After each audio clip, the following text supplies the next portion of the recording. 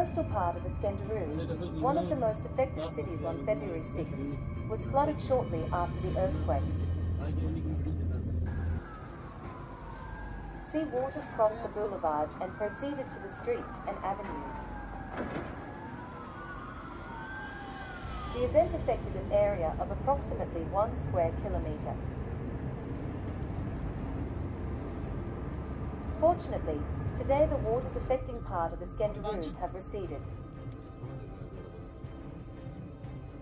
According to experts, the situation is not related to the rise of the sea, but to the subsidence of the embankment zone as a result of the earthquake.